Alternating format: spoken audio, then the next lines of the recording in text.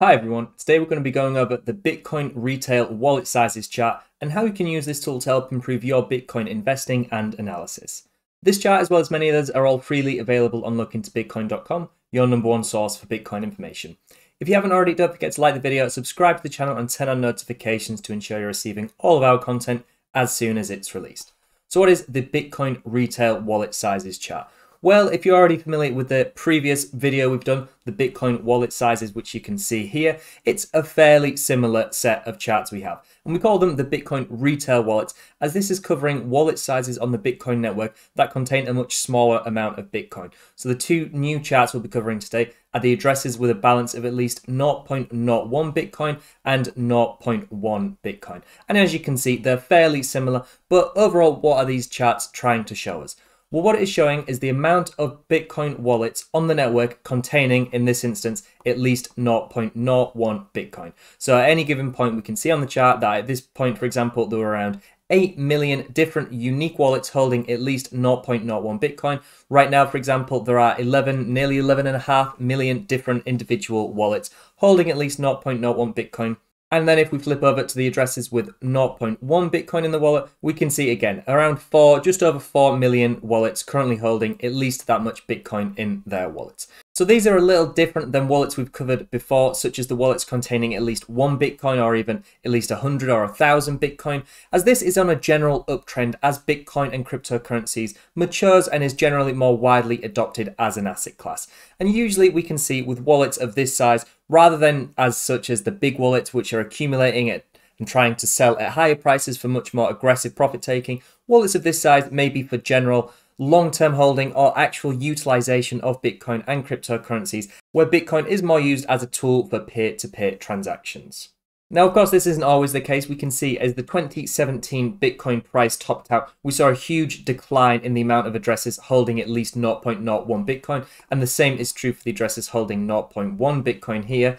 But we can see as this comes down here, it does indicate that a lot of profit taking was taking place, as lots of retail users who potentially just wanted a very small, minute exposure to Bitcoin and cryptocurrencies, potentially as they get involved with it for the first time, as they saw Bitcoin's price dropping for the first time in their history of investing, a lot of people may have taken profits. But as we can see, excluding this, we have been on a very much general uptrend throughout the past few years for Bitcoin.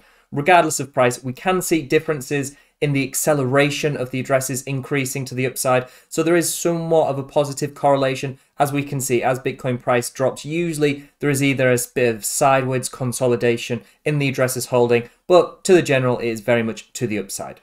And we can see if we just zoom on over the same region on the addresses holding 0.1 Bitcoin, it is almost identical. It is just that the addresses with 0.01 Bitcoin tends to be a little bit more volatile and aggressive in its up and down moves. And this is simply because it's 10 times cheaper to obtain 0.01 Bitcoin. So there are generally going to be more people who have access to even purchase that amount in the first place. So ultimately, how can we use these charts to help improve our Bitcoin investing and analysis? Well, we can see areas where the addresses are dropping substantially usually indicate that price has topped out. But this often happens after price has topped out, as retail are usually a little late to the profit-taking part of Bitcoin investing and analysis. So rather than using this in hindsight, it may be best to wait until we can see areas where the Bitcoin addresses are increasing exponentially, like we saw here, just as Bitcoin's price was about to top in price.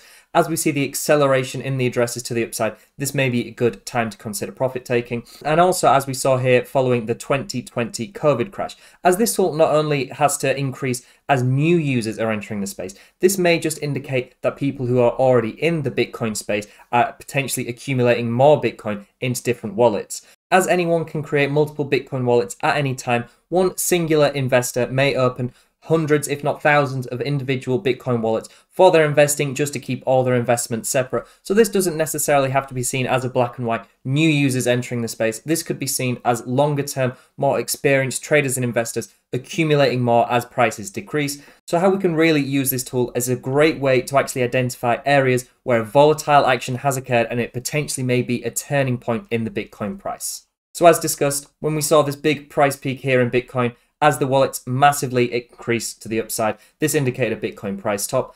As we saw a huge increase here with the COVID 2020 crash, this indicated a Bitcoin price bottom, and the same can be true throughout all of Bitcoin's price history. Now, one of the few examples where this isn't the case is this most recent increase we've seen here, and this is actually due to a fundamental factor, which was the FTX insolvency. So this increase was likely due to many users getting their Bitcoin and cryptocurrencies off of exchanges. But generally, we can see, even with this recent almost black swan event, that the general uptrend continues to the upside, and more retail adoption is happening with Bitcoin and cryptocurrencies. So just to summarize, the retail Bitcoin wallet sizes charts tells us the total amount of wallets on the Bitcoin blockchain that are holding a minimum amount of BTC. So in those examples we looked at, which was the 0.01 and the 0.1 BTC wallets. And using this data, we can observe the rate of retail accumulation and distribution of Bitcoin. Although we do have to bear in mind that these wallets don't necessarily mean that it is new individuals coming into the Bitcoin and cryptocurrency space. This may actually also include individuals that are already in the Bitcoin and cryptocurrency space, but are creating new wallets for further accumulation of Bitcoin and cryptocurrencies. We can also see, as these smaller retail wallets increase exponentially, it can potentially indicate an overheated market that may be topping out, although it may be indicative of cryptocurrencies and Bitcoin maturing and being more widely adopted as an asset class. If you like this video, then please visit lookintobitcoin.com, where we believe that everyone should have access to high quality Bitcoin data. Don't forget to like and subscribe to the channel to learn about all our other charts and gain even more insights. Thank you very much for watching, and I'll see you in the next one.